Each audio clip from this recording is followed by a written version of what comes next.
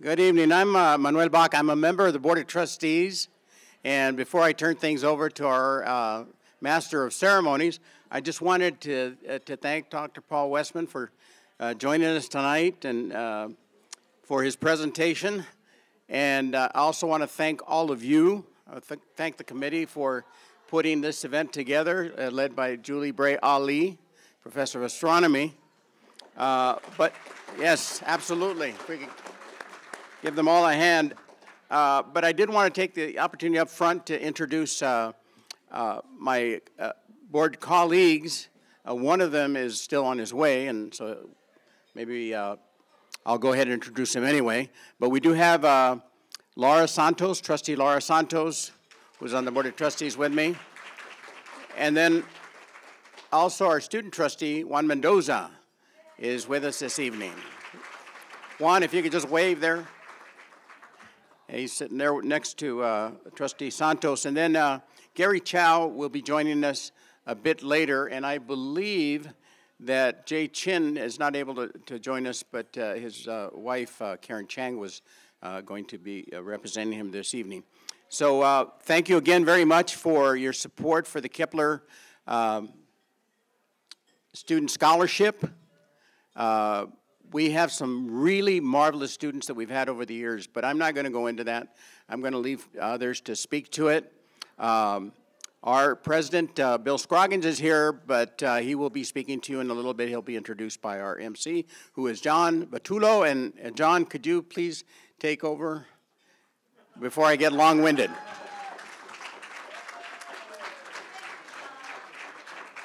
So I'll pass the torch to the very able John Batullo. Thank you so much, Dr. Baca. Good evening, everybody. How are you? We're back in person. How does that feel? Fantastic. Fantastic. On behalf of the entire committee, it is my pleasure and honor to welcome you to the 13th Annual Kepler Distinguished Lecture and Scholarship Dinner. In the past 13 years, we've awarded scholarships to a significant number of Mount SAC students. You can see an update about many of their accomplishments in your program. We have also featured a tremendous lineup of renowned scientists as our keynote speakers. You will also find some of that information in your program. But best of all, we have raised thousands and thousands of dollars for our students. We have much to be proud of and much to look forward to as we embark on tonight's program. Now, as some of you might remember, last year, due to COVID, we met in cyberspace. You see what I did there with that word. In order to recognize our amazing students. But this year we're back, and not only are we back, we are here in the beautiful Heritage Hall, overlooking Mount SAC's world-class new stadium. So I hope you had an opportunity to kind of look around, check out the museum and the beautiful space that we're in tonight. What a difference a year makes. And with that said, it is my pleasure to introduce to you the president and CEO of Mount San Antonio College, Dr. Bill Scroggins. Dr. Scroggins.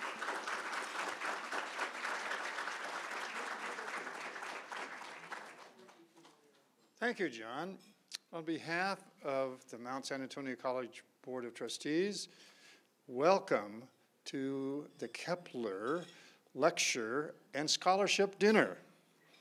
It's a great event, but it takes many people to make it a great event. I'd like to first recognize your opening speaker, our Dean of the Board of Trustees, Dr. Manuel Baca, who is the creator and sustainer of the Kepler Lecture and Scholarship Series. Thank you, Dr. Baca, for your vision.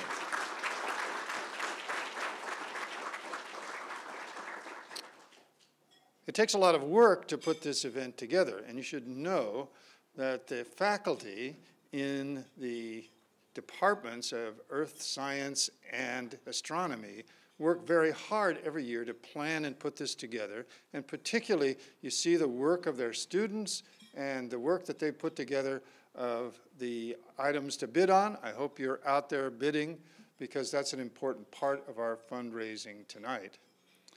I'd also like to thank the Mount San Antonio College Foundation, who also sponsors this event, and the executive director, Bill Lambert, because this is a foundation fundraising event that goes, all of the proceeds raised through this dinner and these auctions and your bidding goes to support student scholarships to improve the success and equity performance of our students. And so please don't hesitate to meet our students and ask them piercing questions on physics, which I just did to one of the young ladies who answered everyone perfectly. Also, I'd like to thank all of you for your being here and your financial support for our scholarships. Your community involvement with Mount San Antonio College and its philanthropy is very much appreciated. Without you, we couldn't be the college that we are today. You are very student-centered. You are very much part of our family, so enjoy yourselves tonight. Now, this is one of my favorite events because it's in partnership with the NASA and Jet Propulsion Laboratories, because we get to hear their scientists each time. As you know, I'm a scientist, so I always look forward to what we hear tonight. So you're going to hear tonight about landing on the head of a comet. Isn't that amazing? So enjoy your evening. Ask plenty of questions to our speaker. And again, thank you for your participation and your generosity.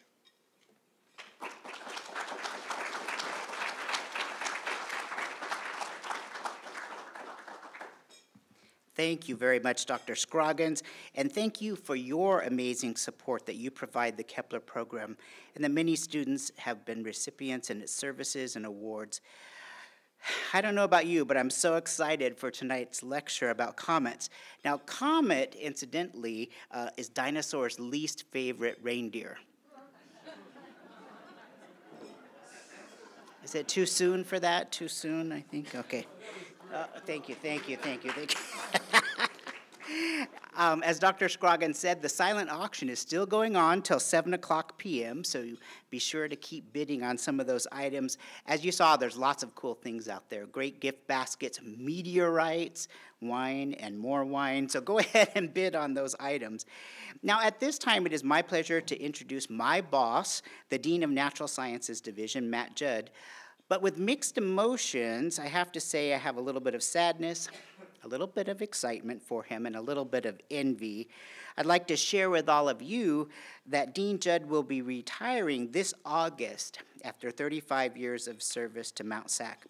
For the past 15 years, he's been a staunch supporter of the Kepler program, and as he makes it, well, he's made his way here already.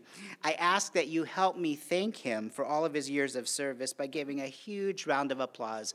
This is Matt Judd. Thank you.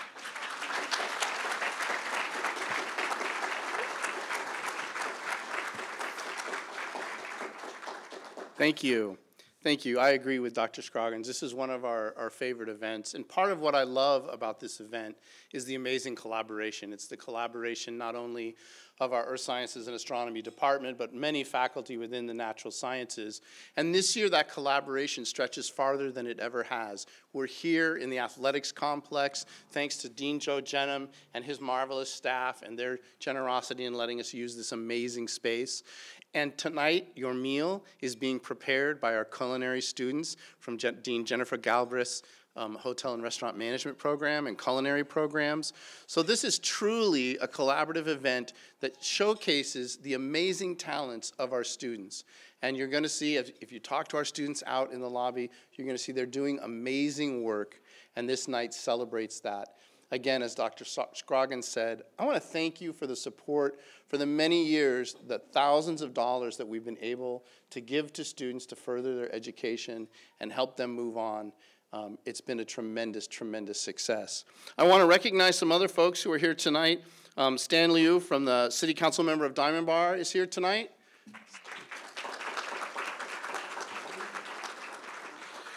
We also have Willie Lee Daniels, who's a retired United Airlines pilot and founder of the nonprofit organization Shades of Blue. He is the 2017 Mount Sac Alumnus of the Year.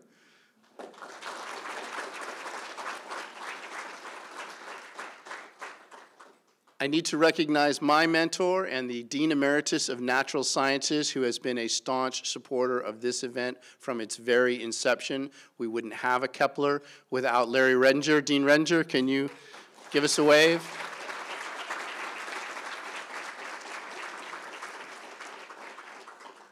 And his name's not on my list, but I did see Tony Trong. Are you here? Where's Tony? Thank you, Tony. We appreciate your ongoing support of Mount SAC. We also have an amazing team of administrators and deans, many of whom are here tonight. I'd like to recognize my boss, Vice President of Instruction, Kelly Fowler, who's here. This is her first time getting to experience the Kepler, so we're really excited that she's here with us. Also, Vice President of Administrative Services, Morris Rodriguez.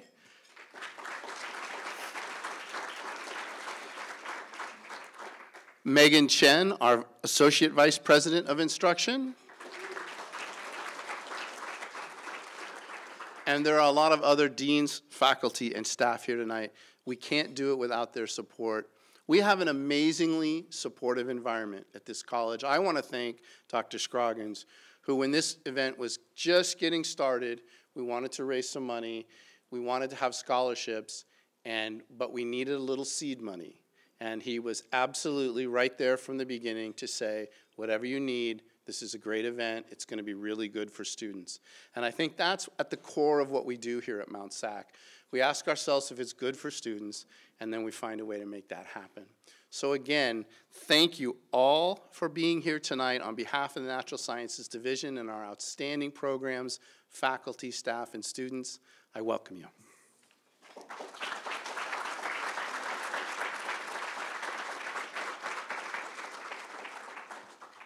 Thank you so much, Dean Judd. I know the Kepler Committee members are very appreciative of your participation and ongoing support of the program, and we wish you the best in your retirement.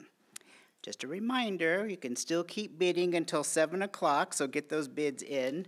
Now, is anybody getting hungry? Yeah. You know, I was so shocked to learn that astronauts never get very hungry once they get into space. I guess it's because they had a big launch?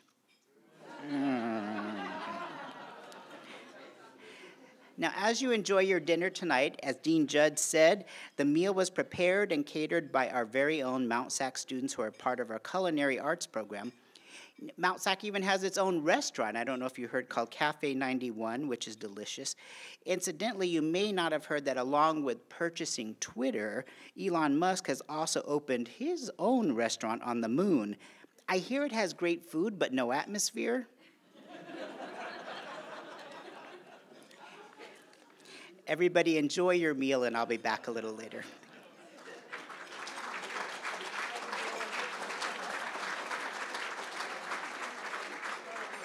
And the first item we're going to raffle off is a beautiful necklace with the sun and the moon on it.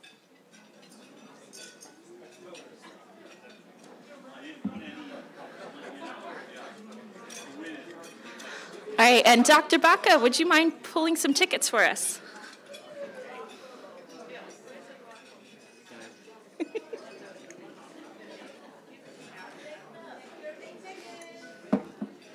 All right, get ready with your tickets. First ticket is 1748474. Once again, 1748474.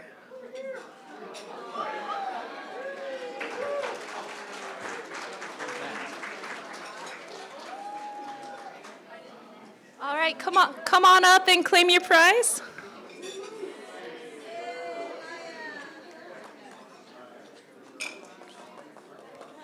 Congratulations. There you go. Thank you.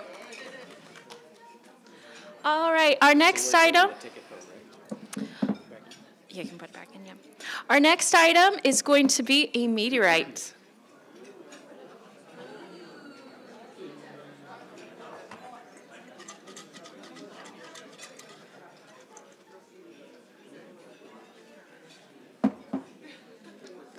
Ticket number is 1748527. 1748527. Shout out loud if you got it.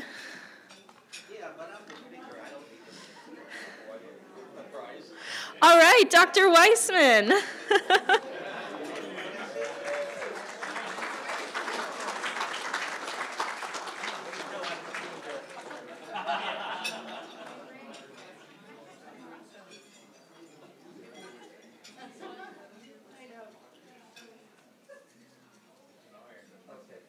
No, I have stuff but someone else. Oh, wow. Apparently, he's already got some in his collection. So we're going to draw again. Thank you. Number is 174-8200. 174-8200. Anybody a winner? Dr. Baca's got to check his tickets too. Over here, one more time, 174-8200. All right. Now you can start your own collection. Thank you. And the last item we're going to auction off is a photograph. This is an actual photograph taken by one of our students who took astrophotography this last fall. Claudina Evans, you want to stand up? This is her photo.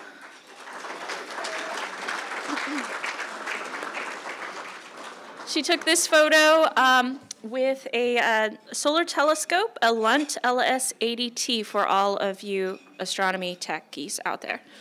All right.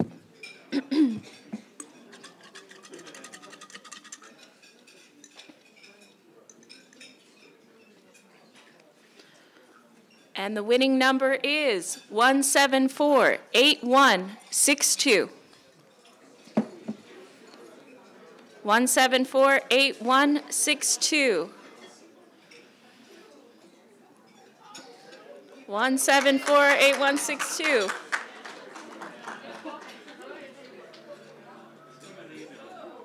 Have we got another from the front table here? Oh, same table. Congratulations. We'll be doing more raffles later today. Thank you, folks.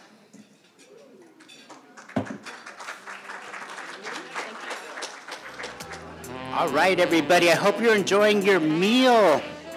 Congratulations to the winners. How many of you are having the short rib, by the way? Short rib? Raise your hand if you're having the short ribs. Very good, very good. They're delicious. But I ask you, what is the difference between short ribs and a small rock entering Earth's atmosphere? One is meaty, but one is a little meteor.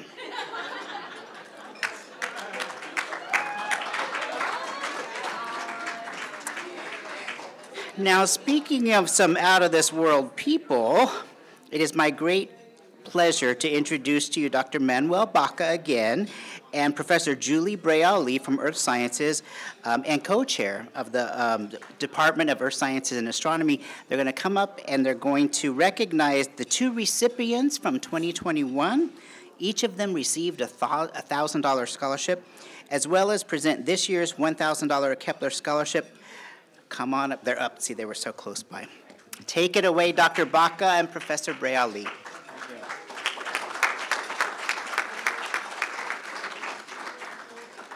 Professor Breauli and I are very pleased to be able to present these awards.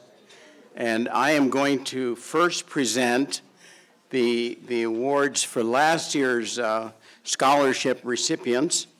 And we want our photographer up here somewhere. Okay. Let me first present to Jennifer Castaneda. Jen.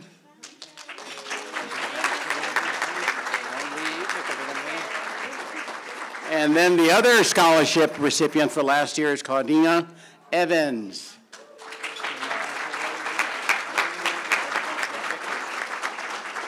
Can we do all four?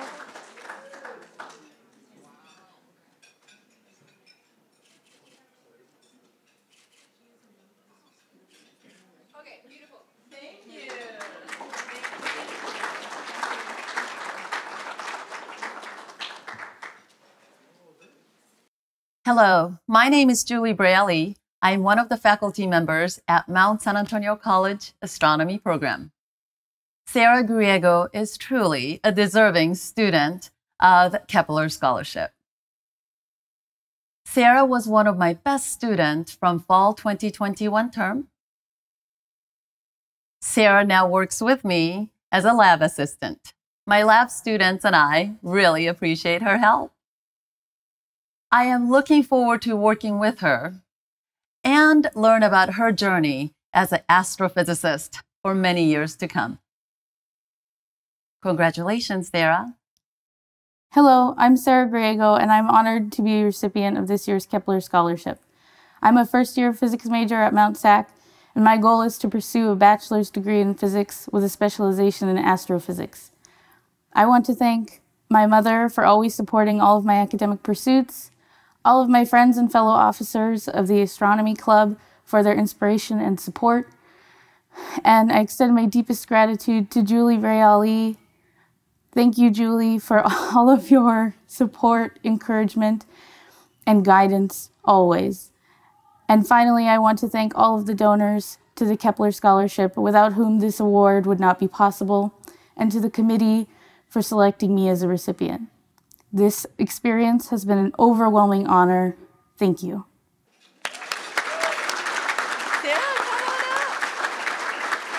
Come on up, Sarah. And Sarah is joined this evening by with her mother, Inez. Inez.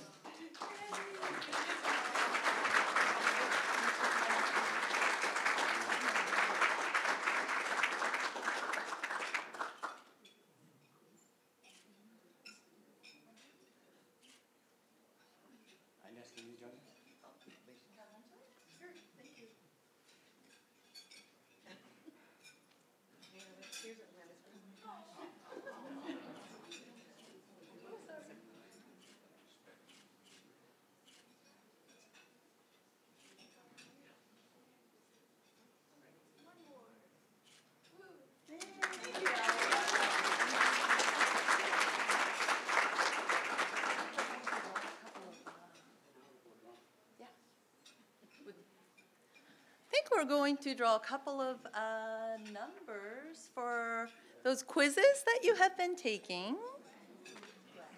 So this time I would like you to have your white tickets in front of you. By the way, I want to point out that the food is delicious and it's cooked by our students. But I also would like to point out this year's photographer, Ellie, is my student photographer and she's volunteering for the event. Thank you.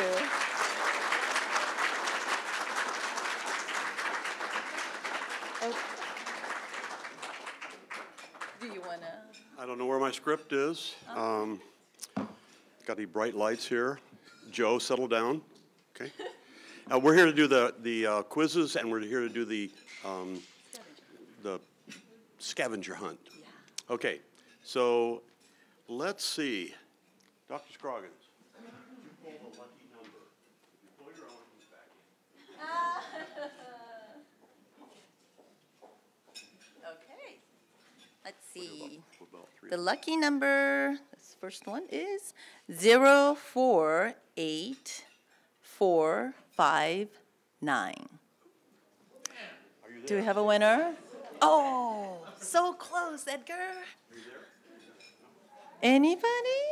Let me read this again. 048459. Oh, yay!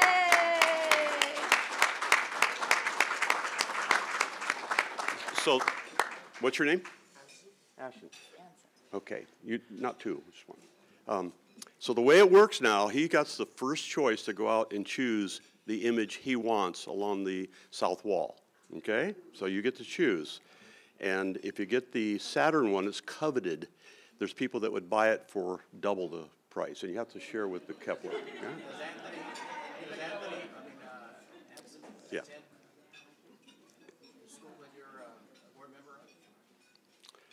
No? He goes to Wallen High School, yeah, yeah. He's, okay, so go ahead and choose what you want back there on the wall. No, oh, you brought him, they brought him in.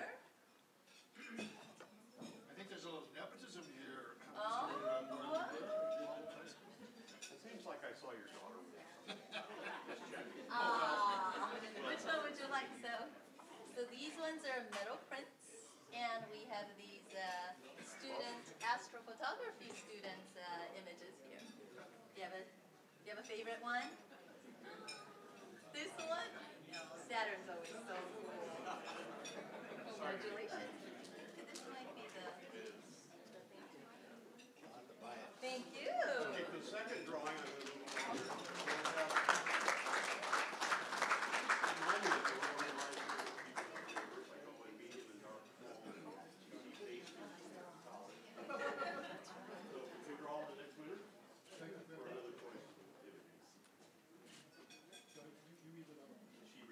Okay.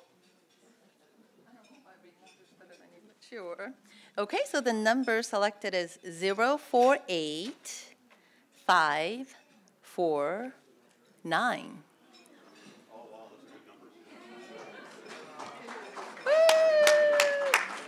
Oh my goodness. You're right, maybe.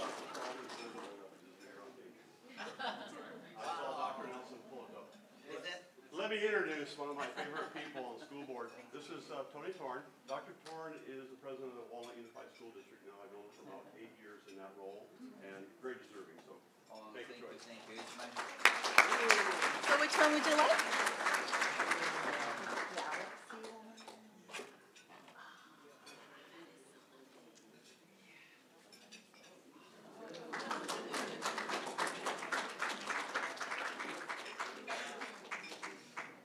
And because we do what we think is education, we like the little ones, so we do make a big drawing on this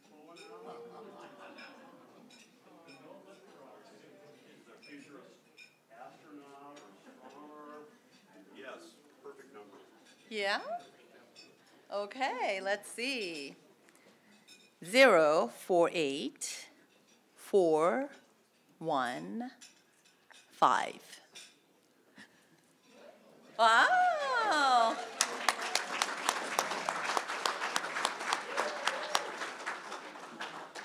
Well, good. So I think many of you guys may have met Adam. He was helping us with the wine at the bar. He's a 2014 Kepler winner. Yeah, 8 years ago now. Yeah. Congratulations. Nice. Shall we keep going? Okay. So, 7 or 8 years ago, maybe, one of my favorite people, I didn't know at the time, won the Register Foundation Project Award. So this is Desiree, I'm going to have her choose.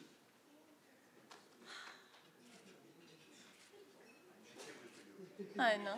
And Desiree is here with us with her brand new baby. Okay, thank you. I'll go quicker.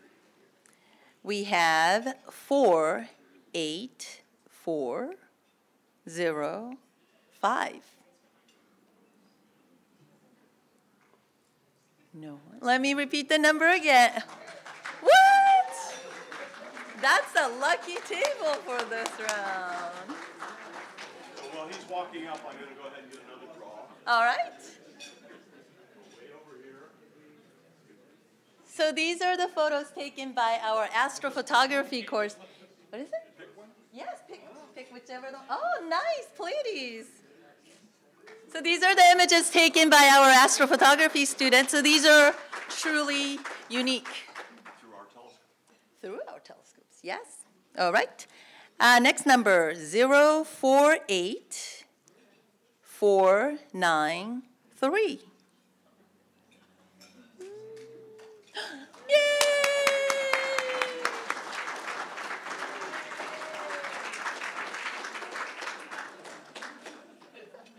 Which one would you like? 493, right? Yeah, 493. Perfect. Oh, nice. So these student photography has the information on the back, who was the artist, took the image, and a little bit about the image itself. Okay, I'm going to have Professor Phil Wolf. All right. Phil, pick up a lucky number. Huh. It's a good number. Is it? Okay.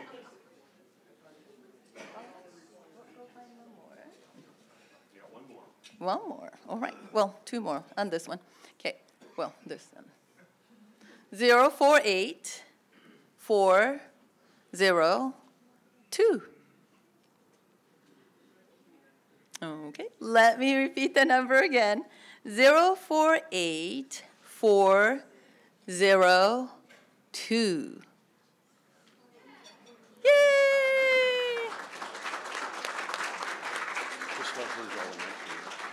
I think that's a great idea.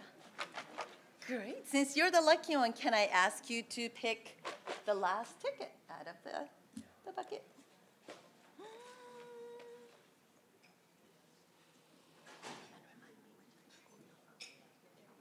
Gary High School. Thank you, Jennifer, coming from Gary High School. Whichever image you like, and let me read the last number. Nice. 048334. Last 3 digits, 334. Wow, that table truly is the lucky table.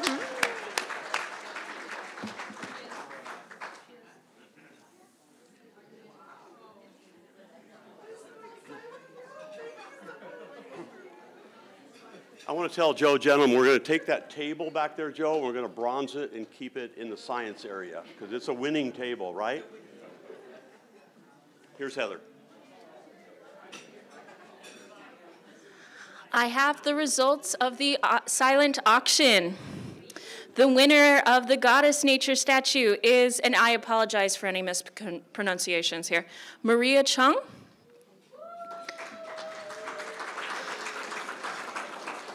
We've got a lot to go through, so I'm going to ask for applause at the end.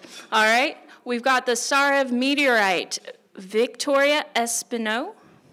The Rumani chondrite meteorite, Carrie Fowler. The 4K TV, Cindy Heisch. The Audrey Hepburn basket, Matthew Judd. The Serchos Sondrite necklace, also Matthew Judd.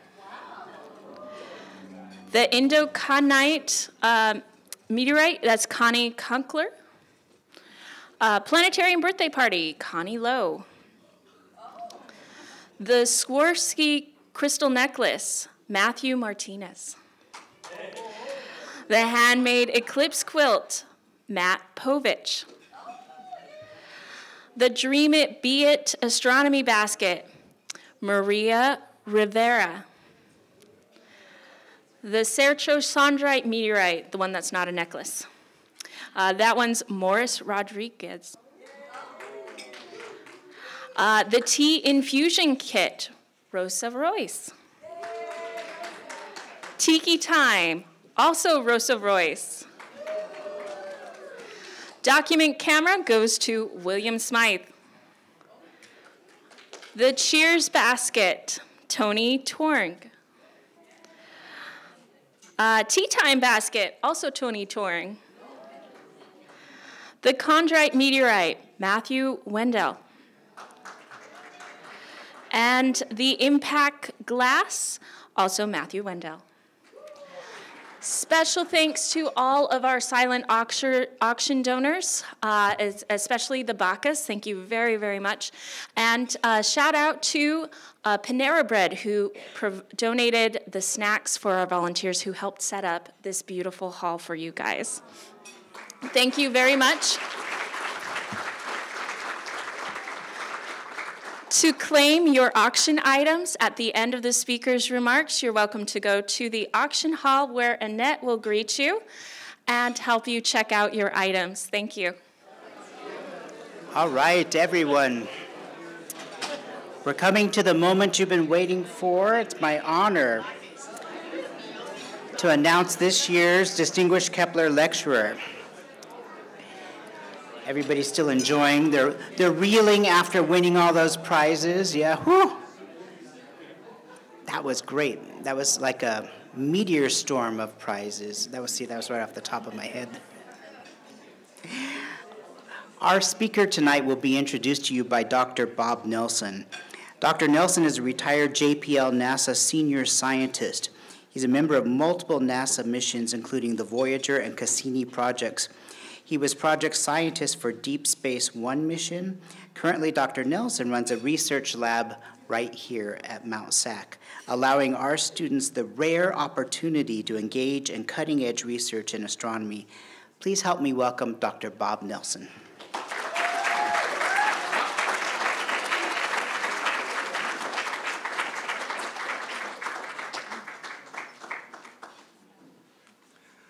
Thank you very much.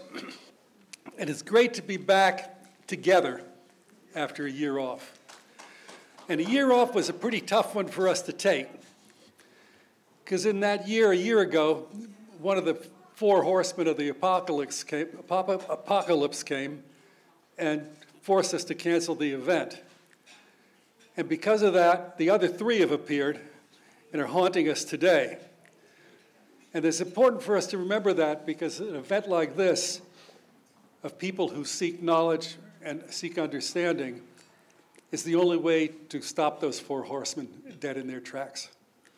So your gathering here tonight is an important re-giving of that important experience.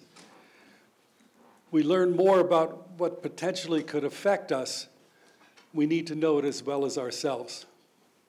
Our speaker tonight has spent his entire career trying to figure out what happens with objects that come from the outer solar system and perhaps threaten us and threaten our very existence on Earth.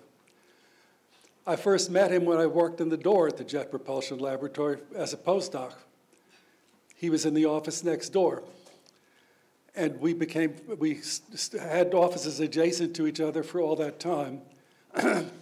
We had our battles with the JPL science structure. We had our battles struggling our way to get missions together, get our science done, and Paul has done that job in many ways.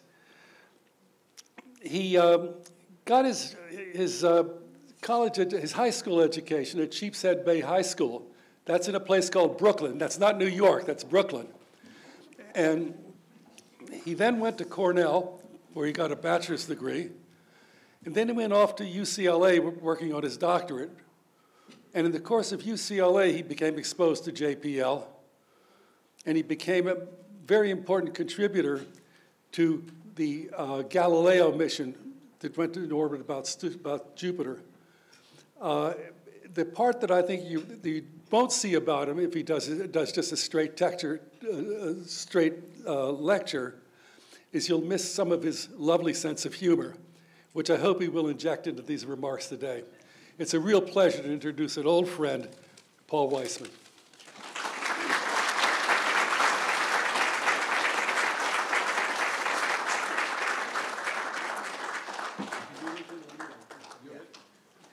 Okay, thank you very much. Yeah, Bobby and I were almost office mates at JPL. He walked into my office one day and said, "Hi, I'm your office mate," and he was smoking a stogie. And at JPL, your office mate can be the most unclean person in the world. They can have the worst habits in the world, but there's only one thing they can't be, and that is a smoker.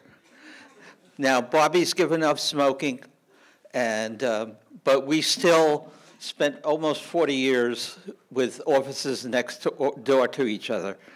And the JPL management would have actually have had a lot less stress and difficulty if they realized they had put us next to each other. Because we were not the most reverent scientists they ever had. And so we had a lot of fun. But thank you very much for inviting me here. It's a real pleasure to do this. Mark Barita has been pestering me forever to do this talk. And I looked through the list of all my friends who have already done it. So he finally managed to beat me into submission, which is why I have the cane, of course.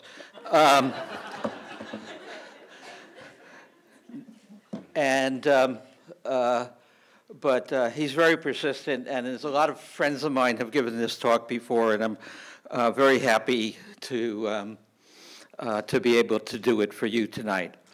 My specialty is comets. I'm interested in comets because they're very primitive bodies that formed in the solar system when the planets were first forming. They're actually older than the planets. And they have compositions that are very unique in that they are material that we don't see so easily in the solar system today.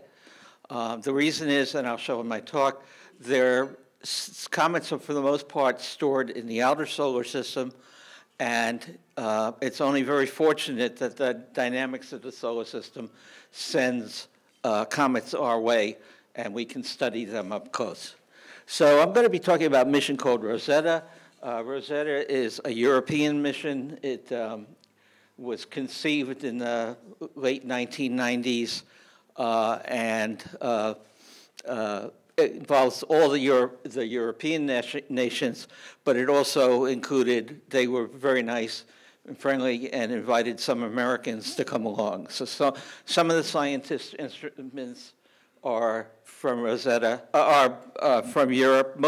A few are from the U.S., and they had a position on the mission called interdisciplinary scientists. We were the scientists who actually knew what a comet was, or we thought we knew what a comet was. And we were invited to come along and tell the engineers and other scientists what to expect. We weren't always right, but we did our best throughout the mission. So there were 5 interdisciplinary scientists. I was the one American among them. One was a specialist in studying the atmosphere of the comet called the coma. Another was a specialist in studying the interaction with the solar wind. But my job was to study the nucleus. And here you see a picture of the nucleus. This is the comet we went to, called Churyumov-Gerasimenko. It's not easy to say, but it was discovered by 2 Russian astronomers around 1967, so they got to have the comet named after them.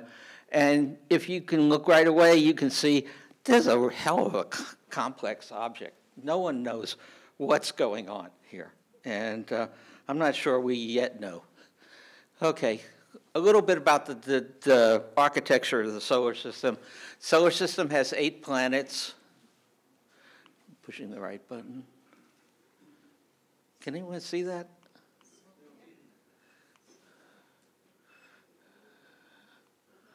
Oh, well. Okay, well, the solar system has 8 planets. They're shown here to scale, but not to the distance scale. The inner 4 planets are called the terrestrial planets, which means they're Earth-like, and they all have iron cores and rocky mantles and crusts. So they're similar in many ways, but as you can even see in this photograph, they're different from one another. They're very different from one another. But these are the planets we know and love, but unfortunately, these planets have been highly processed since the solar system formed about 4.5 billion years ago. The Earth itself was totally molten, as was the moon. And so they don't retain a great deal of detail about what they were like when they were forming. And as we go through the whole solar system, beyond the 4 terrestrial planets, you see the 4 giant planets. These are giant balls of gas, hydrogen and helium, that have similar compositions somewhat to the sun. They also have solid cores, but they're buried very, very deep below these very huge, thick atmospheres. You see Saturn with its beautiful rings. But if we want to know how the solar system formed, we have to go to look at the small bodies. And the small bodies are stored in the asteroid belt, which is between Mars and Jupiter, and contains primitive material that never formed into a planet. Some people think it's a disrupted planet. That never happened. This is all material that formed, but because Jupiter was nearby, Jupiter started stirring up the orbits, and the orbits started becoming, rather than accretional, where things would come together and stick, the orbits became destructive. The impacts became destructive. So we have a lot of ground-up material in the asteroid belt, but it's not been processed very much. So the meteorites that come from the asteroid belt tell us about what the solar system was like 4.5 billion years ago. They've been a tremendous source of knowledge. But again, a different problem is that the terrestrial planets are in a warm zone. The giant planets are much farther from the sun, so even Jupiter is only 5 times the distance of the Earth from the sun. So in the asteroid belt, the composition goes from rocky to what we call volatile rich. Volatiles are things that are gases at room temperature. So water is an ice at the Earth's poles, but it doesn't,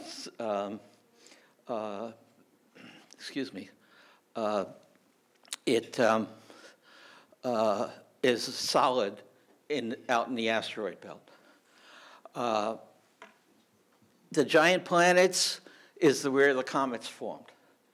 It's cold enough for ices to condense. The ices mixed with dust and gas from the solar nebula and form the comets, which are typically big, dirty snowballs about a few kilometers in diameter. Excuse me, I'm going to take my jacket off. It's a little warm. Thank you. And so the comets formed among the giant planets, but they're not there now. And what happened is they were scattered by the gravity of the planets to much more distant orbits. In fact, orbits that go halfway to the nearest stars. And that's formed the Oort cloud, which is a giant spherical cloud of comets that surrounds the entire solar system. In addition, there was icy material left over beyond Neptune that formed a belt of material, which we call the Kuiper belt. It's analogous to the asteroid belt in that it's material that didn't have time enough to form into a large planet. Orbital periods out there are hundreds of years, and the dust and gas did not run into each other as they orbited the sun. Okay, so what is a comet? Here's a picture of Hale-Bopp. It's the last really bright naked eye comet. I was taking my mother up to the San Gabriels to see the comet, and she said, "Are you sure you were going to be able to see it?" And I said, "Yeah, there it is right through the windshield." Well, we were still on the 210. It was quite an amazing sight. And what you see here, does this pointer not work at all? Oh, there it is. Okay. It's not very bright. The head of the comet, down there to the lower left, is the atmosphere coming off of the nucleus. And we'll talk about the nucleus in a second. The nucleus is a big ball of dust and gas. The gas is, because it's cold where they formed, the gas actually becomes ice.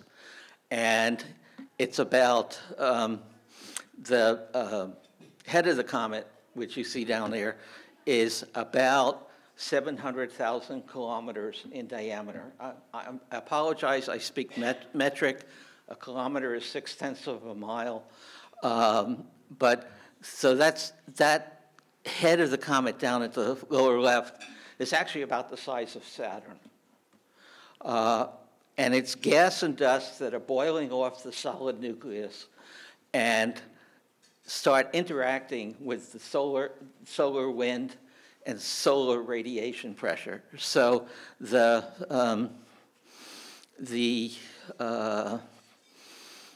coma is interacting first with the solar wind.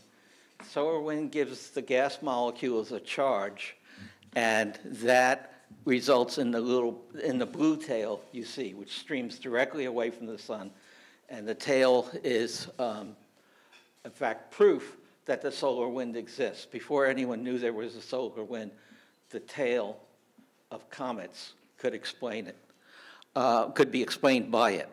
Okay. On the other hand, the dust is very fine, micron-sized dust. Micron-sized dust is comparable to cigarette ash, and that gets blown back by radiation pressure. Just the photons, the bits of light coming from the sun hit the particles and have enough energy to actually push them backwards away from the coma of the comet and form this big, broad tail. So there's two types of tails, but what's the source of all this? And the source is the nucleus. Nucleus is too small to see here. It's very dark. It's very black in color, but and it's also too small to resolve. In this kind of a photograph, 10-kilometer, 5-kilometer object is too small. The nucleus of Hale-Bopp we think is 10 or 20 kilometers because it's a particularly big active comet. By the way, this comet was so spectacular, it was on the opposite side of the sun from us. So it's actually quite far from the Earth, as far as it could have gotten. Okay, but here, thanks to the glory of spacecraft, we can send visitors to take pictures of the cometary nuclei. And the first one at upper left is Comet Halley, taken in 1986 by a European spacecraft called Giotto. And it's about 16 kilometers long by about 8 kilometers wide, or about 10 miles by 5 miles. And this was the first proof that there actually was a solid nucleus. There was a lot of theories floating around that comets were just big dust banks of sand and gas. But this proved that there was a solid nucleus for each comet. The other comets in this picture are what we call periodic comets. Halley is periodic, but it comes back every 76 years. And it actually goes around the sun the opposite direction from the planets, which we call retrograde. It's going in the wrong direction, which tells us its origin is probably from the Oort cloud, where other comets have very high inclinations. But the other comets here, the four you see, are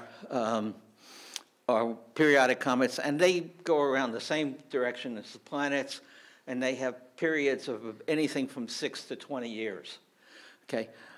What always amazes me about this particular photograph is that the comets are so different from one another.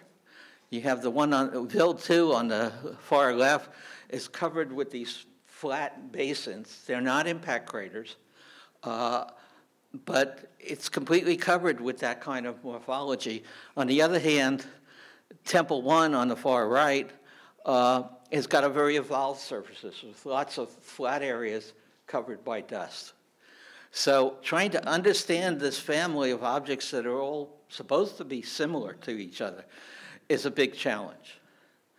Now, part of that challenge is all of these flybys, all of these photographs were taken by flyby spacecraft. That means they didn't stop and sit around and take pictures. And so imagine if you wanted to fly by Los Angeles, but at 6 kilometers per second, 4 miles per second. You wouldn't get a very good view.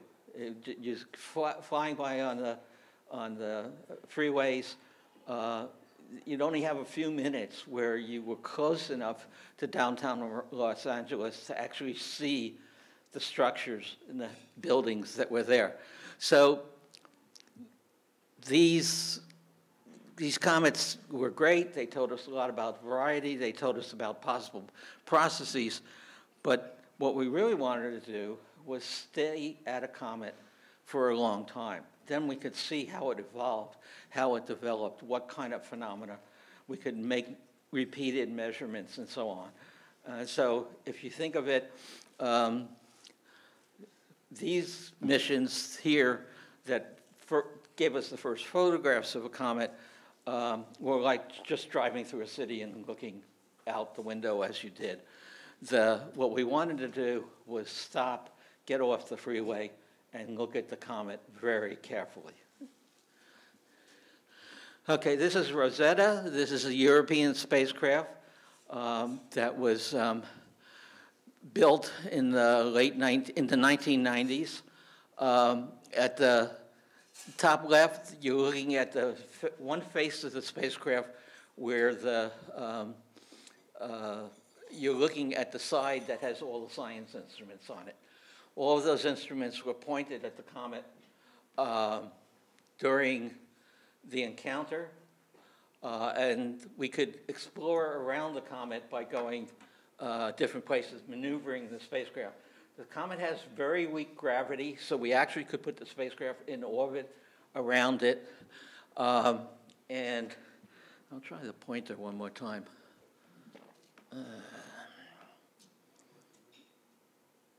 I'm not seeing it very well. There it is. Yeah. Anyway, in that top left picture, all of the instruments are looking out. The two red ellipses that you see are star trackers. They allow the spacecraft to measure its position in space very accurately, and to point it where we want to point it. Right below them is a sort of white ring. That's the narrow angle camera. It has a cover that can both open and close.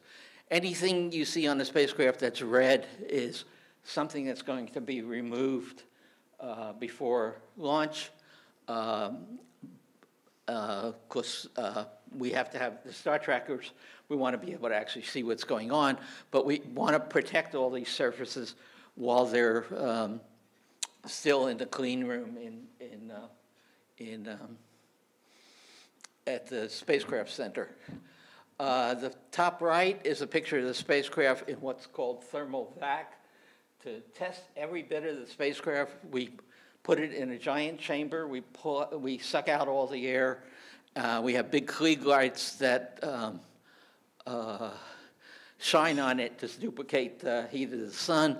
Okay, and we try to operate the spacecraft to see if it will do everything we ask it to do. We can't test it in zero gravity, which is where it's going to be flying, but we get as close as we can without that.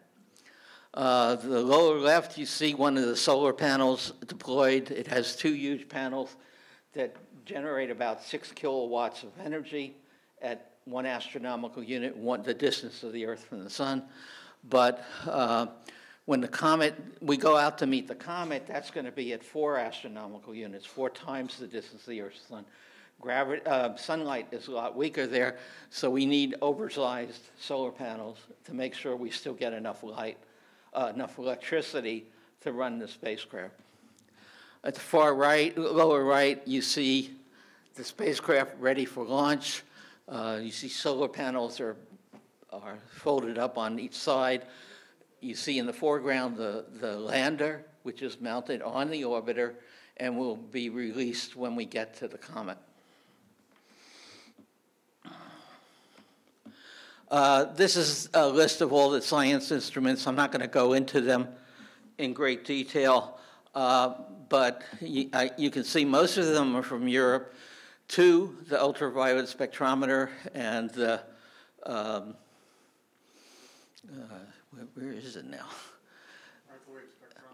Microwave radiometer, spectrometer radiometer, were from the United States. In fact, the microwave radiometer was built right down the road at JPL. So there's one other instrument among the magnetometer and plasma detectors that is also studying the solar wind and telling us about the interaction of the spacecraft with the solar wind, of the comet with the solar wind.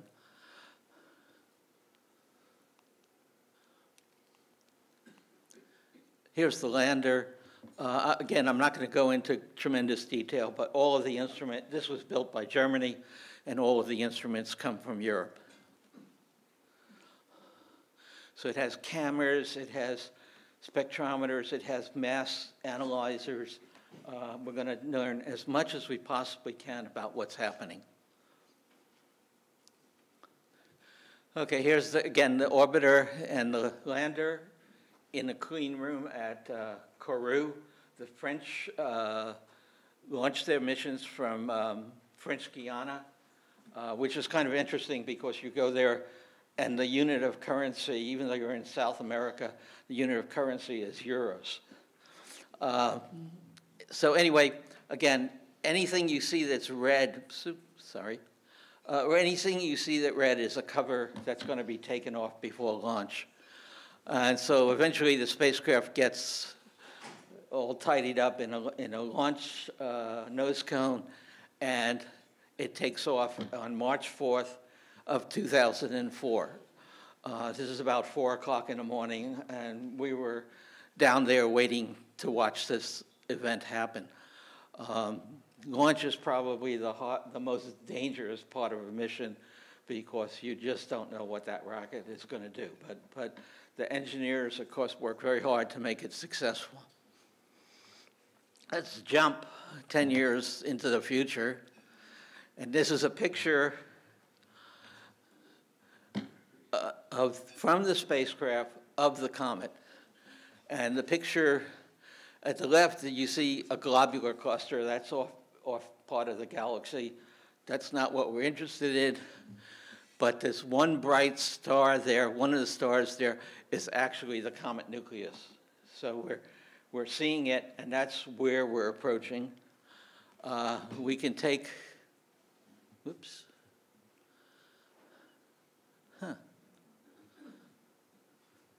Well, in this picture, you can see typically see the comet moving, but there's some sort of problem with the projection. Oh, wait. Oh, okay, you can see it. I can't see it. That's the problem. Someone turn out these lights right overhead.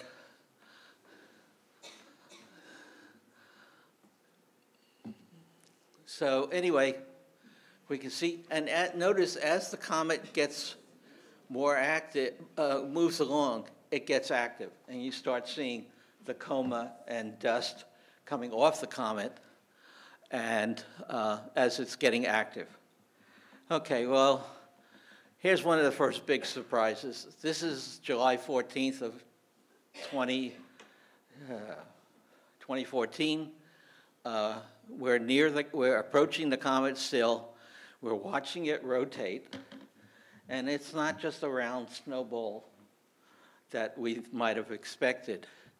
It's a very strong shape of two comets stuck together, two comet nuclei. And we could watch it rotate. No one really had a description for this. I thought it looked a little like the Sphinx. But other people decided it looked like a rubber duck. And so the rubber duck became the nomenclature for describing where you were on the comet. So you were on the head of the duck or the tail of the duck or so on. Okay. One of the interesting things, you can see also by the scale bar down at the bottom there, it's about 5 kilometers, a little less than 5 kilometers in size. It's about the size of Mount Baldy. So I'll give you a local reference. But if you try to study what's going on, again, if you can shut off these two lights in the front, which are blinding me. Using Earth-based telescopes, we studied the comet, and we determined that it was rotating in 12 hours and 45 minutes. So that's a typical time for a comet nucleus.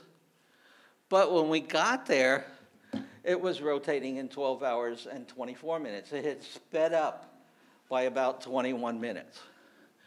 Why did this happen? It's because all that gas and dust, which is coming off the nucleus, is acting like a little rocket motor and spinning the comet up to faster values. It's, 'cause It's something we were aware of, probably was happening on comets before, but this was the first time we really could see it very exactly and measure it. Okay, well, here's a close-up as we got very close. We're going to define the rendezvous as being only 100 kilometers from the nucleus. This is a few days before that. But you can see this very complex surface that has smooth areas, like some of the other comets we've seen. It has very rough areas. It has these cratered problem, see if those lights make it hard for me to see. It has these cratered areas that look like impact craters, but they're not. They're not, the shape and morphology is not quite correct. So we see some resemblances to other comets we've seen, but what we see really is very, very complex, complex geology on the nucleus surface. Hello. Okay, again, here's two pictures with you can see the size of it. Baldy is 10,000 feet tall. That's 3.2 kilometers. So you can compare this to the size of Mount Baldy. An interesting fact was we're taking pictures, we can measure how much light is coming off the comet, how much is reflected from the sunlight hitting it, and it's only 6%. It's very black. There's a colleague of mine who always used to say, the comets are dark as the hinges of Hades. And I always wondered how he knew. He may know now because he passed on. But he was an extremely good scientist, so I don't want to bemoan that. Okay, here's another close picture as we're flying around the comet. This is the tail of the duck at the bottom and the back of the head of the duck, of the rubber ducky at the top. Let's dive in a little closer. Hello, okay. And what we see is one side of this head of the comet, the back of the head, is this very steep cliff. It's about 1 kilometer high, 0.6 of a mile. But remember, the gravity here is very weak. So if you jumped off the top of the cliff, you would land about an hour later at the smooth spot below it, and you'd land at about walking speed. So when we're studying comets, we're looking at phenomena that are very different from what we're used to every day. Okay, and we have to change our point of view to understand what's going on. In the smooth area below the cliffs, we see evidence of a lot of dust that has pooled there. We also see boulders, which have probably rolled off the top of the cliffs. If you look over to the, desperately try to get this to work. If you look, I don't know if you can see that, over to the right here, you can actually see trails of where boulders have rolled down the hill and disturbed the dust. Here's another picture of the nucleus. If you're looking at this picture and you see a lion looking to the left with a big flowing mane, and you see a schnauzer dog looking to the right, you probably should hand your car keys to someone else on the way home. Okay. But in reality, here's another look at the neck between the two halves of the comet, and it's covered with huge boulders. Each of those boulders is the size of a house. Okay, so in understanding what's happening, we're trying to figure out how this got put together and how it is changing as we watch it evolve as it goes closer to the sun. We're starting out very far from the sun, about 4 astronomical units, and we're going to go closer and closer. which is going to lead to the more ice sublimating, more dust being released, etc. If we stretch the photographs, you can do this with your camera and your cell phone. If we stretch the photographs to make them very contrasty, we can actually see jets of dust and gas that are coming off the nucleus. And these get brighter and brighter. Yeah. Oh, thank you. Thank you. These get brighter and brighter. Oops, sorry.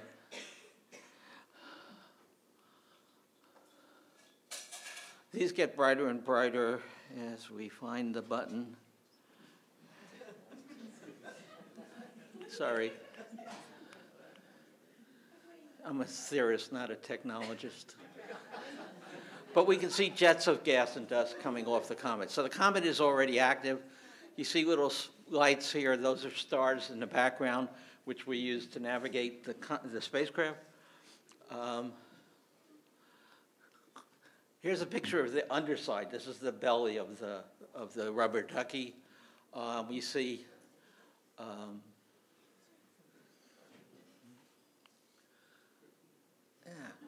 there you go.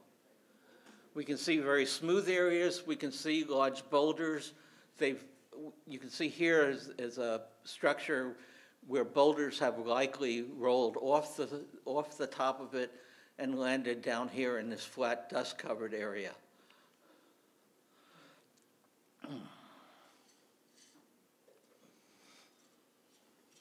This is a close-up of that boulder in the last photograph. Let me go back a second. Here's this boulder right at the center of the picture. It's about 10 meters in diameter. It's the size of a house.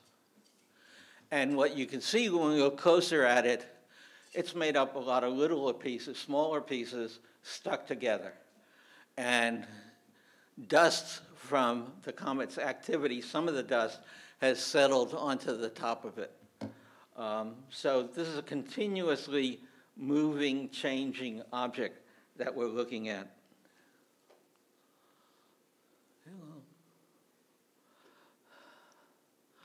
Next time, bring my own pointer.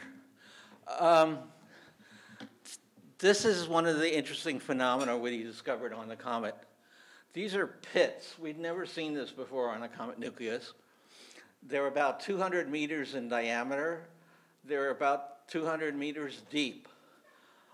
We don't know why they formed, how they formed, but they are active.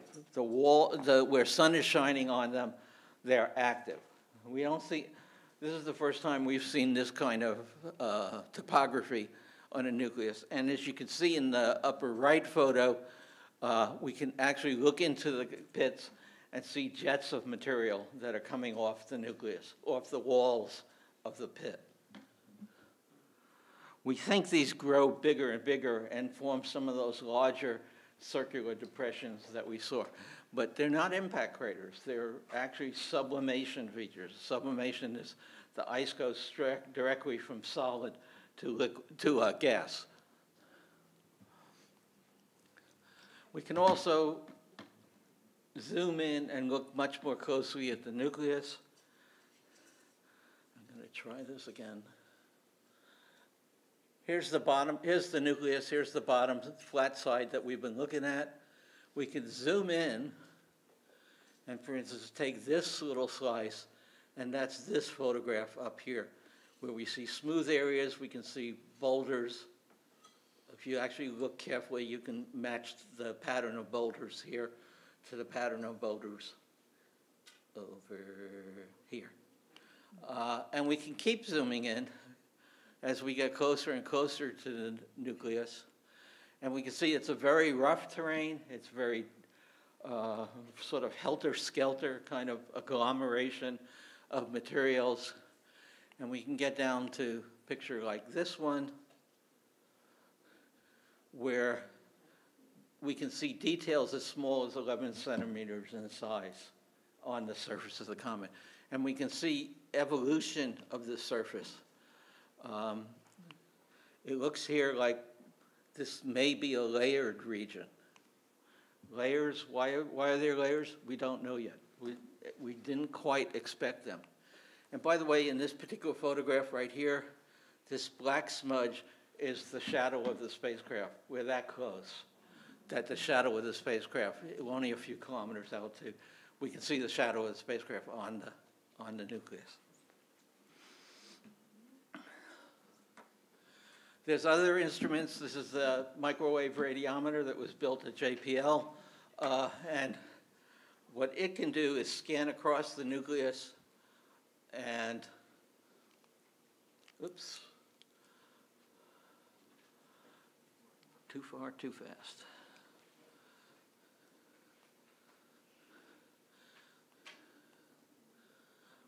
We can measure the mass of the comet because it's orbiting, and the orbital motion tells us how strong the gravity of the comet has to be to keep it in orbit around it. We can measure, that allows us to measure the density of the comet nucleus. And what's amazing is it's less dense than ice.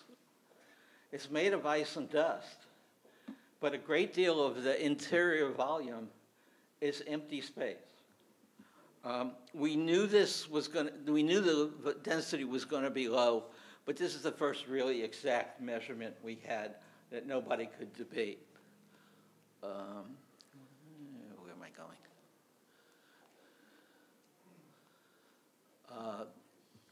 It turns out that actually 70% of the interior of the comet is empty space. But it's not very obvious. And we call that empty space we call microporosity and macroporosity. Microporosity is if you have a rock and you look at the rock, it'll have cracks in it. It'll have little holes in it. That's porosity that you can only see if you look very closely at the object. On the other hand, we can have macroporosity, which is like a pile of rocks, has empty space between the rocks. And we know from studying meteorites with compositions similar to the comet nucleus that many of them have very high microporosities, 20 to 40%. Because the comet itself has not been as processed as the meteorites that we recover on Earth. Its macroporosity is probably even higher. So these are very important measurements for understanding how the comet formed and how it evolved. One last detail at the end, we had a radar on the spacecraft that could look through the comet nucleus, and it never saw any big holes. So that means that most of the porosity we see is microporosity. It's not macroporosity. And again, this is important in understanding the properties, physical properties of the materials that make up the comet. Hello. These are some of the chemical compositions, chemicals that we measured on coming off the comet. These are all gases. And it's a great mix if you want to make life. We believe that the early Earth also had this kind of a composition, and these different gases contributed to making the first molecules, life possible on Earth. We can also look with microscopes at the dust. At the left is a dust particle about 0.5 millimeter in size. It's, again, the little individual, you can see it's made up of a lot of little individual pieces. Oops, there we go again. It's made up of a lot of little individual pieces that are slowly falling apart. 500 microns is 0.5 millimeter, so this is fine stuff, but you can see it's all composed of even finer stuff. And this is an atomic microscope that was also used to collect samples and again, we see that even these pieces of dust we see are composed of even smaller and smaller. So this, again, remember, this is the size of cigarette ash.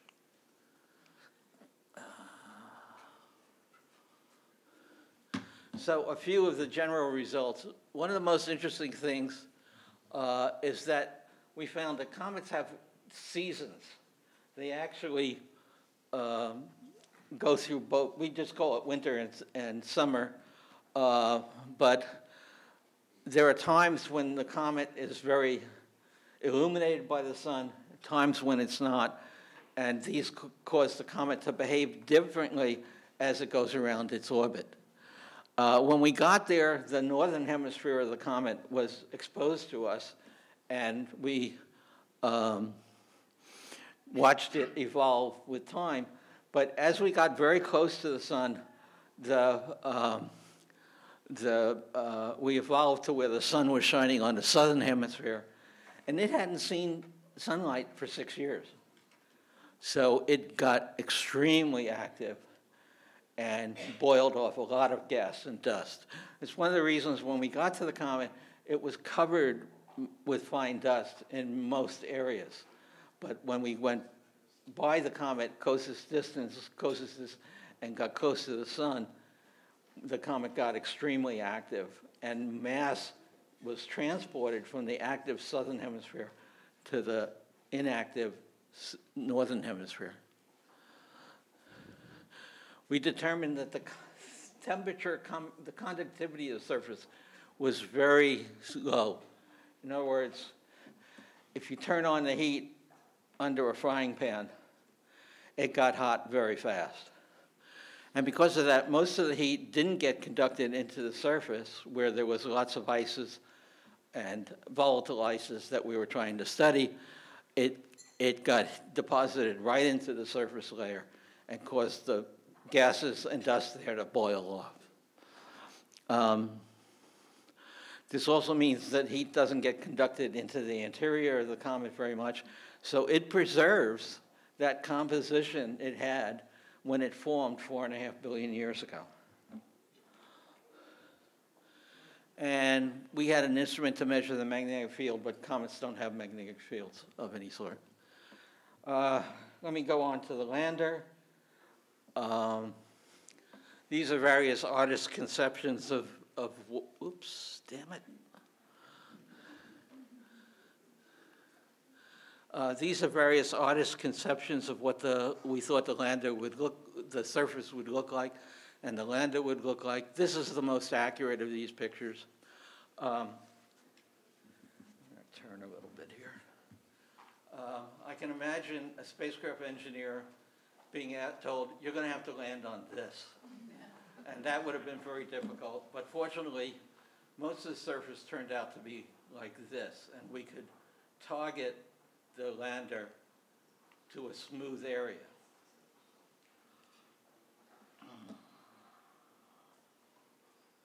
This is the area we chose. We'd like to have the whole area smooth, but again, the comet is a very rough object. It's very difficult to find a big enough area within the accuracy of where we can put the lander. It's a very difficult engineering feat to say, land here. So here's an area, oops, back. Here's the area we finally selected. This was the smoothest area we could find. 35% of it is not smooth, it's rough. So it was a very bold experiment to try and land on the comet. Here's a separation picture over on the left. There you see the lander. Its legs have deployed, its antennas have deployed, its magnetometer has deployed. So everything at this point is going great. It took a picture back of the orbiter overhead. So that was our little goodbye, farewell party. Here's a picture. The lander, we went to an altitude of 30 kilometers and we released the lander, and it's falling just because of the gravity of the comet. It doesn't have any maneuvering system or whatnot. And, oops, damn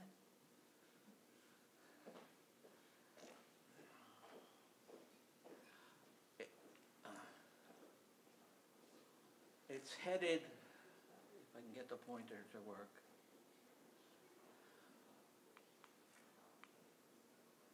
It's headed for this region here. The reason it's not directly underneath the lander is the nucleus is rotating. It's going to take 2 to 3 hours for the lander to fall from 30 kilometers down to the surface. And so this is going to be under the lander when it gets to the surface. Here's another picture of the lander. There's this target is an area which we call Agilica.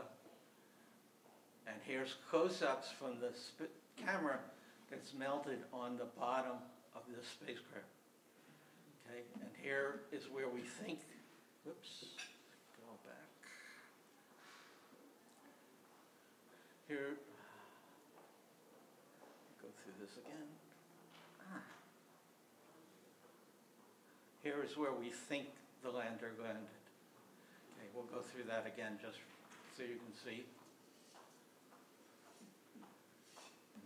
We're lucky we didn't hit this big boulder on the way down, and we actually hit in a very smooth area. And this is where we think it landed.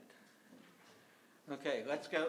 The orbiter is overhead, and it's taking pictures as the lander goes down. It's over on the left here. We see a picture. This is a composite picture. Here's a picture of the lander as it's flying over the surface of the nucleus. Here's another picture of it taken about 5 minutes later, another picture 4 minutes later. And here's the touchdown point taken about 20 minutes later, and there's no lander. There's just 3 holes that match up to where the lander should have been.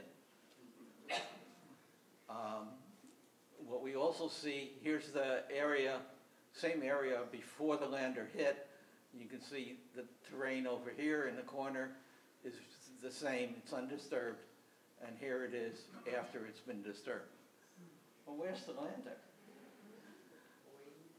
The lander bounced. This was unexpected. The lander actually had harpoons in it that was supposed to snatch the surface, grab the surface, and hold it in place.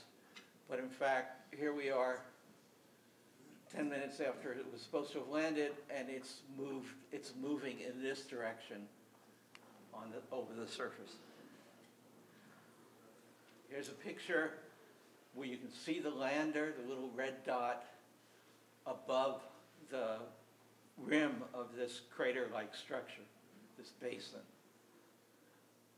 Here's what we were able to reconstruct using the instruments on the lander. And we see where it was targeted to hit. Oops, damn it. I'm going to figure this out one of these days.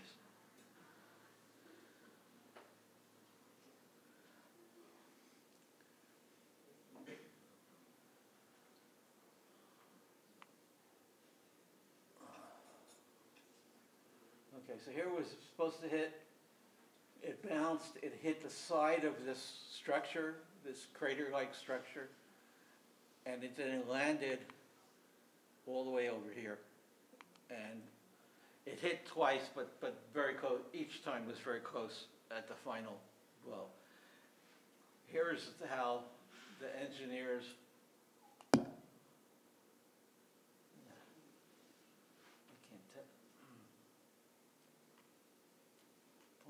working so great. It came down, it bounced, it hit this region right in the center of this picture at the bottom, and then bounced higher, but came down and pretty much stopped about 1 kilometer away in distance. It was quite a big bounce. Here's a picture of the nucleus. The red circle is where we think it landed. We didn't know for sure, but a great deal of work went into the next 2 years of looking for the lander. By the way, the lander worked when it did land and started sending back pictures of the structure. So these are the best, whoops, these are the best pictures you'll ever see of a comet nucleus, at least for a while.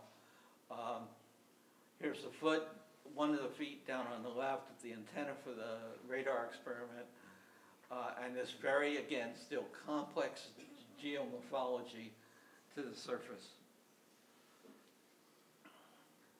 This is one of the cameras looking up, and we're seeing a big overhang. Basically, we landed in a hole. And there's the lander. It took almost 2 years to find it because of that overhang. But you can see the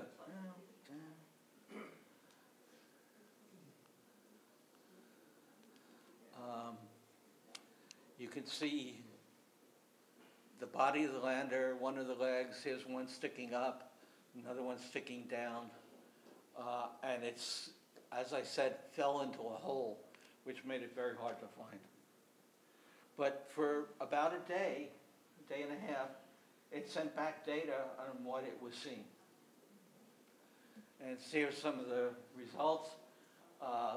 It photographed the landing, cameras on it photographed the panorama around it.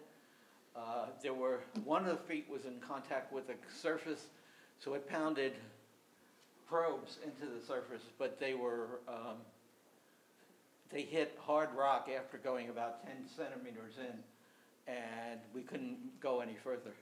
The radar looked at the interior of the comet, but we didn't find any voids, any caves, or whatever you want to call it, inside the comet nucleus. And because of the resolution of the radar, we know the things we couldn't find were less than 10 meters in size. So there may have been small voids, but there were not large ones.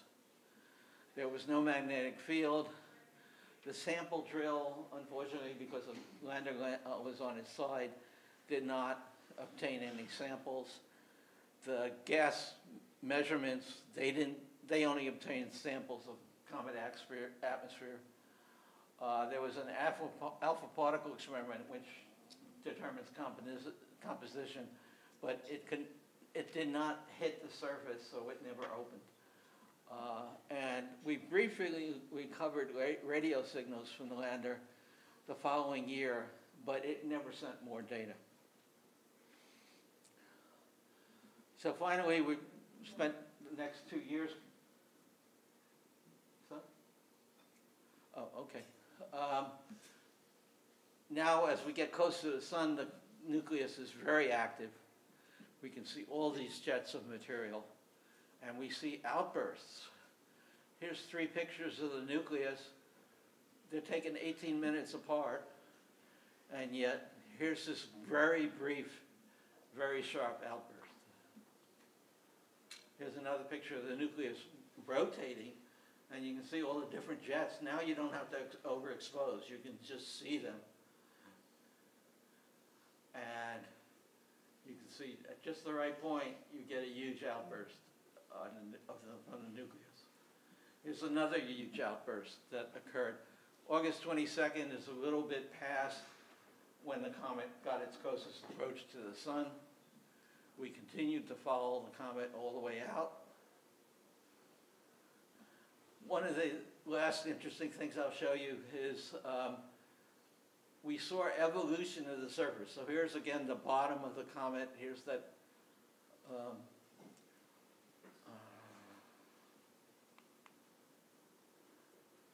here's those big boulders we saw before. And compare this picture to this picture. They're taken a month apart, and the surface has changed a lot. But we're not sure what's going on. Dust is being raised off the surface and blown away, but the surface continues to change in ways we can't explain.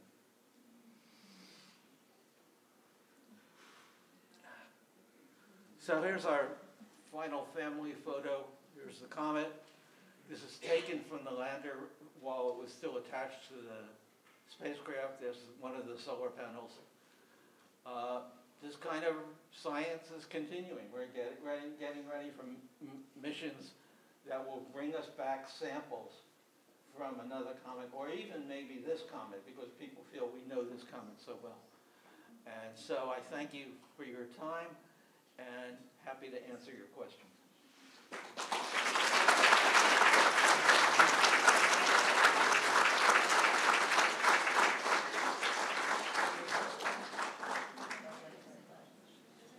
Yes.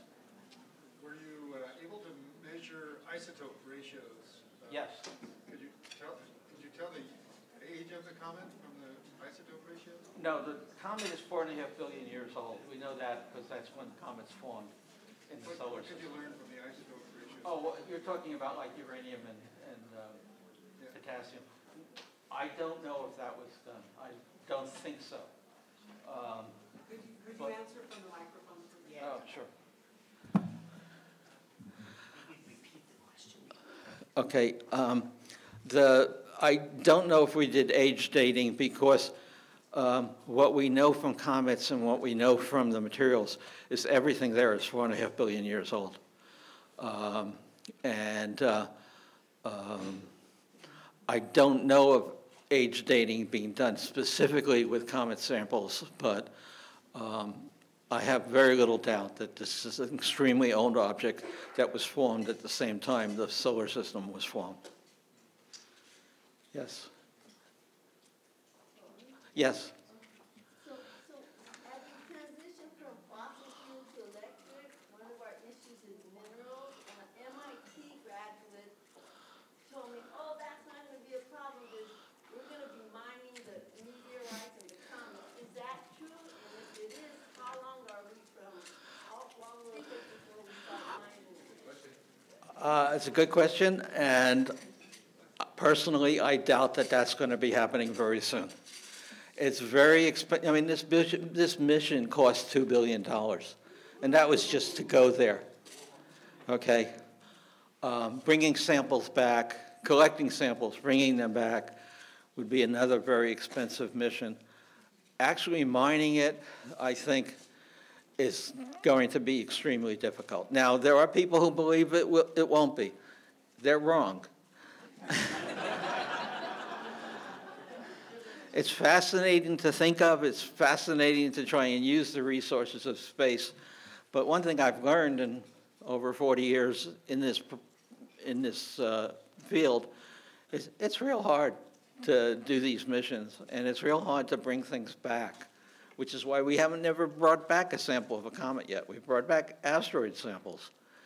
But the only comet samples we have are collected at very high velocity, and they're millimeter-sized particles. And that's as fast as, that's the best we could do up till now. So it may be tens of years before we actually can talk about mining. It's a lot easier to mine things on the Earth where we know how to do things and where the technology is there. You might want to mention the law of the sea treaty and the What? heritage of all mankind concept in these international negotiations. Who owns what? Oh, according to the UN, we own none of this, okay? You can't make a claim on the moon, though people have tried, okay? The UN has treaties which says that we're all going to develop space for everyone. You can't claim, I own this mining deposit on the moon, okay? And hopefully that will continue. I don't know with Russia these days, it may not. Out in the back there, Mark. So how do you reconcile the thermal conductivity of the surface with the activity of the comet? It's going to take some. I can't hear you. Can you? It's going to take sunlight to cause the vaporization or some of the gases, but the heat can't get into the interior of the comet. How does that work? How do you get an active comet when the surface is heat? Well, like I said, the sunlight is absorbed into a fairly thin layer, which is why you have very volatile extreme ices like CO2 and carbon monoxide deep inside the nucleus. We actually did one of the measurements we did was how much mass did the comet lose during the whole time we were there, and it was 1/10 of 1%, 1 part in 1,000. Okay, so eventually the comet's going to completely evaporate away. It may fall apart before that happens. A lot of people argued over whether the two halves of the comet were going to break apart while we were there. I never thought that was true, but it's also an eventual possibility. Yes, sir. Talk about the chemical composition of the comet and compared it to the early composition of the Earth. They're very similar.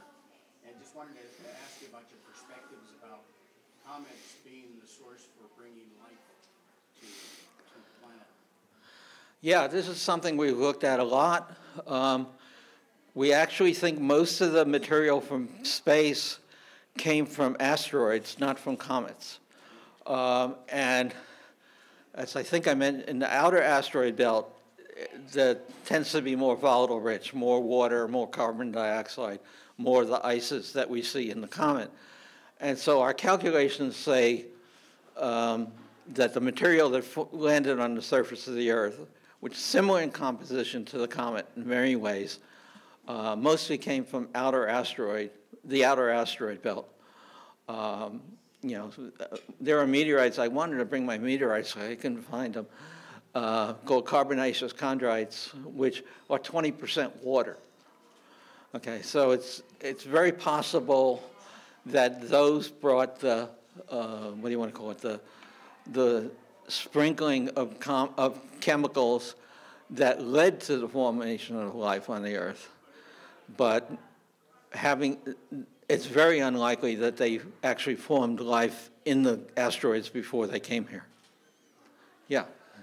You indicated that the spacecraft was lost for about 2 years. What type of instrumentation did you use in order to find it launched down the hole? Okay, a lot of it was reconstructing the trajectory as accurately as we could. And the interesting thing, the spacecraft the lander had a magnetometer on it, which measured the magnetic field.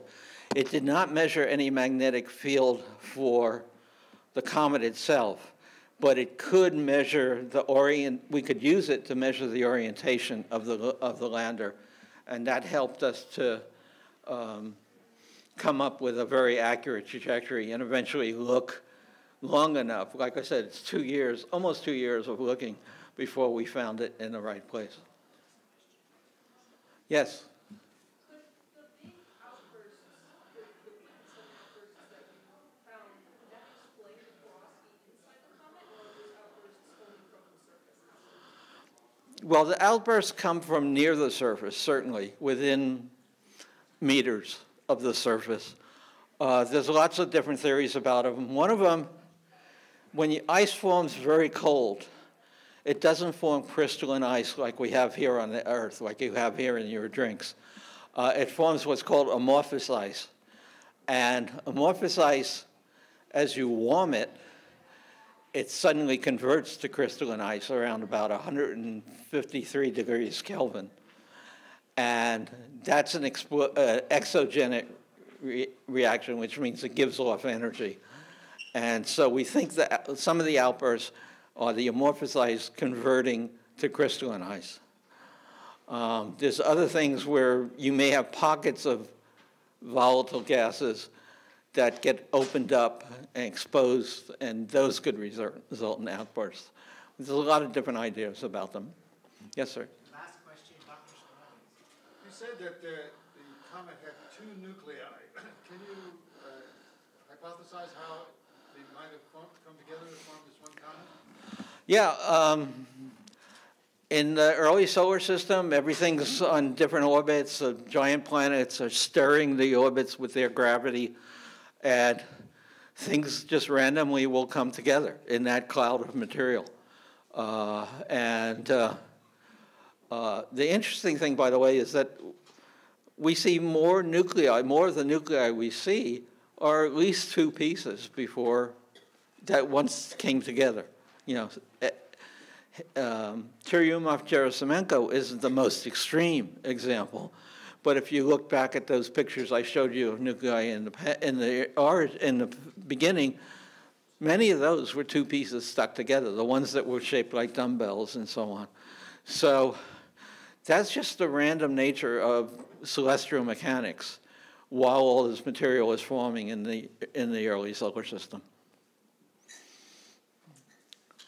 Thank you so much.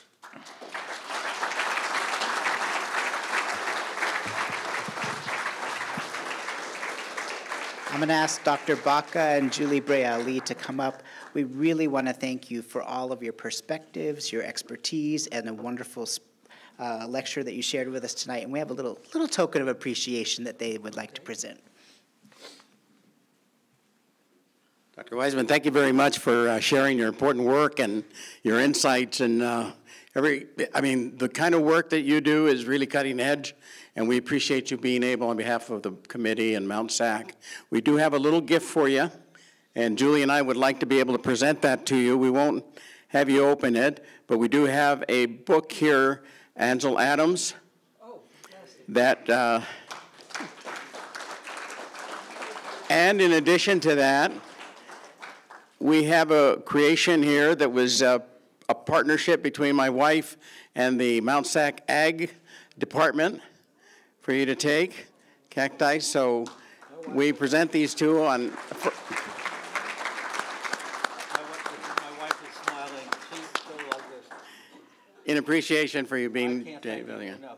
It was just such a pleasure to come here and talk to you, tell you about our work. Thank you, Dr. Wiseman. Thank you very much.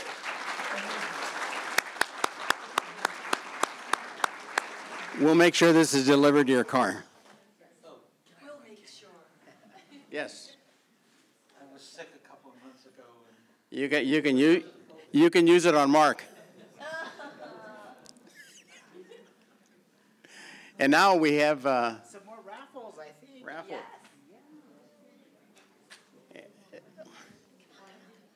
After we do the raffle, we do encourage you to visit, if you haven't already, the Sports Museum. It's really impressive, and Willie Daniels, I'm going to look for his photo. He was a member of the hurdles team back in the early 70s. And his coach was Don Rue. Mark Rue's son was here earlier, and I don't know if he's still here or not, but make sure you do that, and then we do have some other things. Okay, so the first. All right, the first one, red ticket, 1748680. Huh. 174. We have a winner.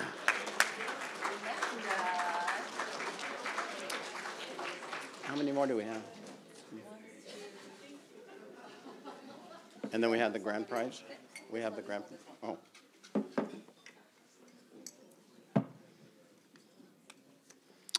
One 1748230.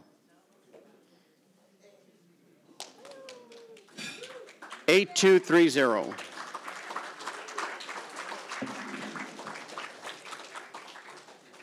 Okay, our next one, Dave.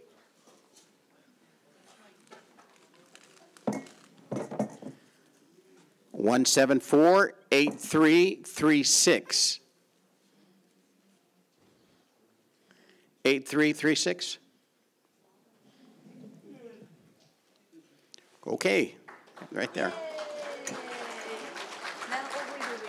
wait. Hmm? Now, grand prize is from Aldi's. Oh, So, no, we'll dump it all in here. all in here. Not those, but all in here. Put them all.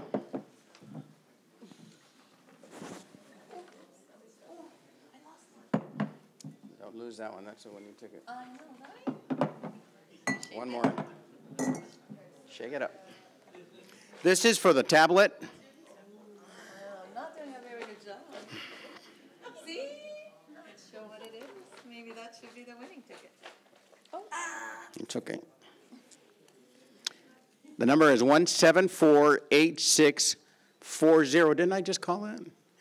8640? 1748640?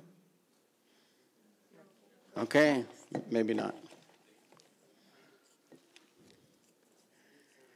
1748438. 8438. 8438. Miss Aggie Key, Yay. member of the Walnut Valley Kiwanis. Thank you. I think that concludes the formal portion of our evening, but we have something special set up for you outside. We have some telescopes so you can gaze into the stars, and most importantly, we have some dessert, right? Some dessert and coffee for you. So please, I want to thank you all so much for joining us for the 13th annual Kepler event, and please join us outside for some stargazing and delicious desserts. Thank you.